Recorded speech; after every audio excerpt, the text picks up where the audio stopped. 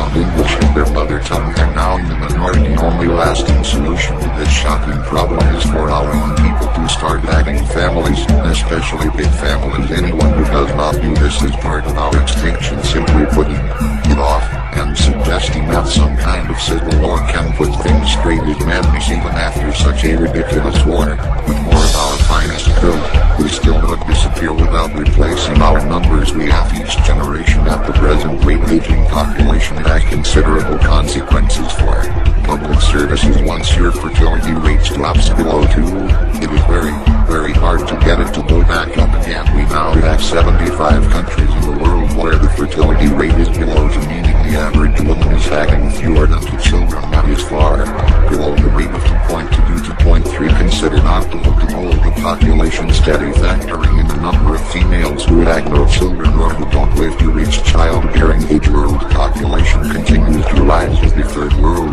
despite the growing problems of starvation or AIDS, increases beyond their means. We with the low birth rate concentrate our resources to help them to live, while our own die off. They will replace us as they fill the vacuum in our lands, and we need only look to the ghettos in the west to see how unlikely it is that this will result in a happy outcome for the world. The point is about recovery, and it is possible for the birth rate of an ethnicity to recover from such low fertility rates, but that they will be a dispossessed minority with no land, state or power. It is probably too late to recover enough for any white nation to salvage this well enough to take any country back. The Titanic is sinking, and it is the pieces of wreckage to hang on to that we must look for now. We are no longer the society we used to be, thanks to a myriad of events, from loss of manufacturing increased reliance on the state, perversion of society, religion, education, dead money and materialism, the need for two parents to bring in a wage in order to keep a roof over their heads when it only used to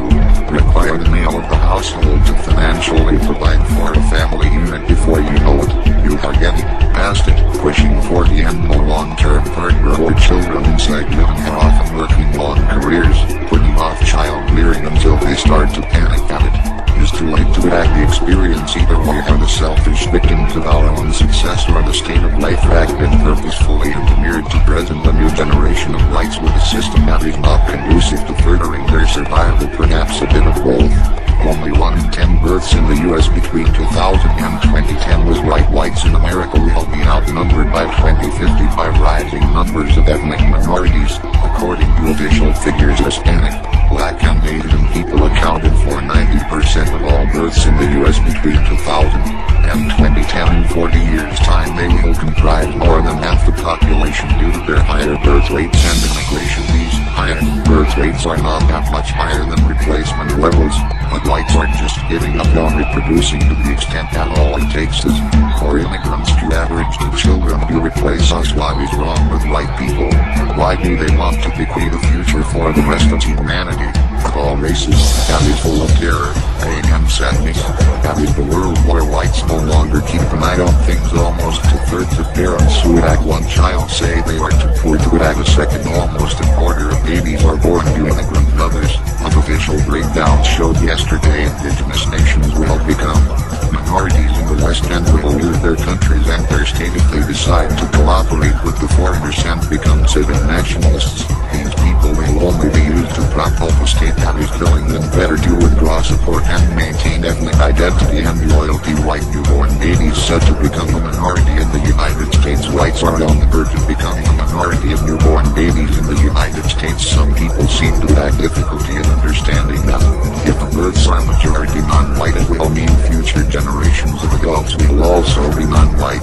But the whole reason for this phenomenon is folks sticking their heads in the sand. Becoming non-white majority is nothing less than an act of deliberate genocide against the Caucasian race. Social engineers have in fact orchestrated the demise of white people, and since many of these social engineers are actually white themselves, the shift represents a betrayal of their own people out of a sense of self-hatred. About year 2050, non-whites in America will outnumber whites. That's simple demographic fact. By 2050 and beyond, non-whites will dominate, make the laws, abolish traditional white culture, take full possession of the American nation. Whites, as a major race, will become extinct. The white race covered more than 30% of the world's population when my